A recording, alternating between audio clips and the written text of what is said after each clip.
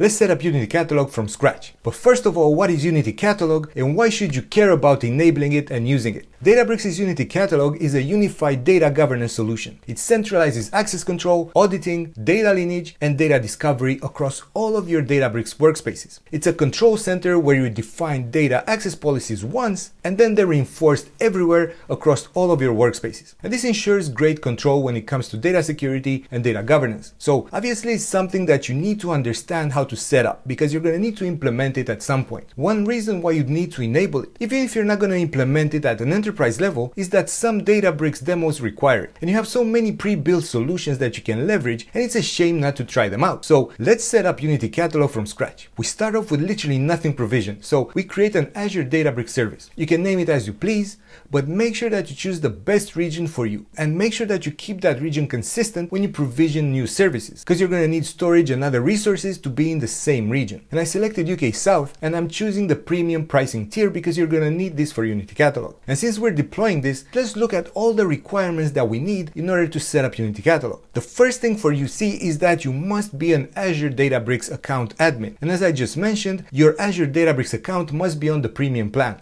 Also, in your Azure tenant, you must have permission to create a Gen2 storage account that must have a hierarchical namespace. And if you have these, you're pretty much good to go. So I created this Databricks workspace, it's deployed, and as you can see, it's on a premium tier and it's in the UK South. We're now in the workspace, and in the top right corner, we can access and manage the account. That's where we can configure Unity Catalog. Here you can see your MetaStores and you can create a new one. You can see that we need two things for it. First, we're going to need a storage account and a container where the MetaStore will actually be. Best practice is to create a storage account for each MetaStore, because this will keep things a lot more secure when it comes to access. Plus, storage is cheap, so it's best to be safe. And the second thing that we need is an access connector ID. For this, we're going to need to provision an access connector for Databricks. Now, let's create the storage account. Create it in the same resource group and choose whatever name you wish, but again, make sure that it's in the same region as your Databricks workspace, and for me it's UK South. Performance wise, you can use a general purpose V2 account and make it locally redundant. Click on Advanced, and here you need to enable hierarchical namespace as it's a requirement for UC. Now create the resource, wait until it's deployed, and now let's create the container where our MetaStore will be. I'm going to name it MetaStore, and I'm going to set access level. Now we have the storage path that we need to provide when setting up UC.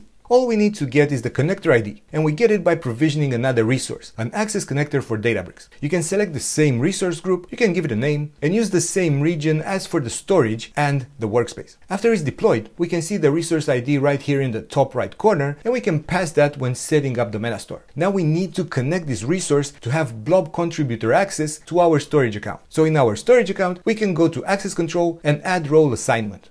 We'll search for blob data contributor, and we're going to click next. And we can choose managed identity, and in the drop down we can select the access connector for Databricks. We can choose the one that was created and select. Now we can review and assign and wait for the role to be assigned. You won't need to set up any ACL permissions at the container level. All is good because we set up the blob data contributor role. Now we can head back to our Databricks workspace and create the MetaStore. I'm going to name it MetaStore, and I'm going to select the region where both my storage and the workspace are located. The path has a clear format. We have container name, which is the MetaStore in our case, then we get storage account name, and then DFS core windows.net. The access connector ID we can copy from the access connector service that we deployed. We get the resource ID, and now we can just create the resource and all should work well. If you have any errors like I have here, make sure that you specify the correct storage. Now, the MetaStore is created. We can access it, we can see the configuration and the admin, and in the Workspaces tab, we can go ahead and assign it to a workspace. Finally, after all of these steps, we can enable Unity Catalog at the account level. And here we can see the data will be governed and accessed across workspaces. And also we can see that lineage is captured automatically. And this is great, right? We can finally enable it. Since we don't have any groups or other users with custom access, we can safely do this. But if you do, make sure that you review all access control before enabling it, because you cannot really reverse it. And that's it. We enabled Unity Catalog in just a couple of steps. Again, if you need to set it up for more users, there are some extra steps that you need to do. So make sure that you reach out if you need any help setting up Unity Catalog for your business. Because at DecisionForest, this is what we do, right? We can get you up and ready with Unity Catalog in no time. And we can help you get a better handle on your data through clear data lineage and clear data governance.